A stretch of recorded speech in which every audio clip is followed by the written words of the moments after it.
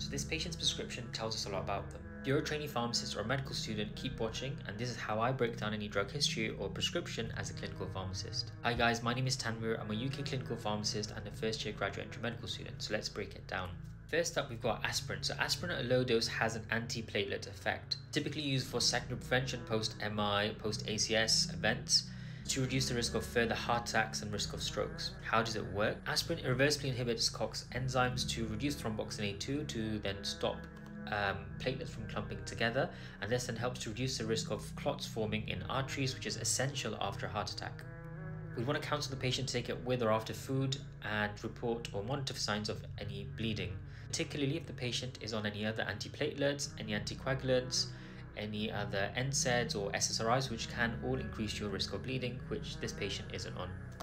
So next up, we've got a high dose of Atorvastatin. So this is standard for second prevention post-ACS, which again helps reduce any cardiovascular mortality and prevents further future MIs and strokes.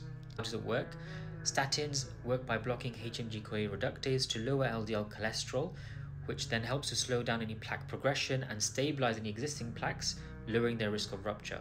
We want to counsel the patient to monitor for any signs of myopathy, because very rarely it can cause rhabdomyolysis, and we want to monitor the patient's LFTs and lipids as well. Bisoprolol is a beta blocker, again one of the drugs that is used post-ACS. However, looking at the patient's other drugs, it also does suggest that they may have heart failure. It's a selective beta blocker which works by slowing the heart rate and slowing the heart contractility, and this helps to reduce the myocardial oxygen demand, allowing more efficient filling of the heart and reducing strain on the heart is key in heart failure.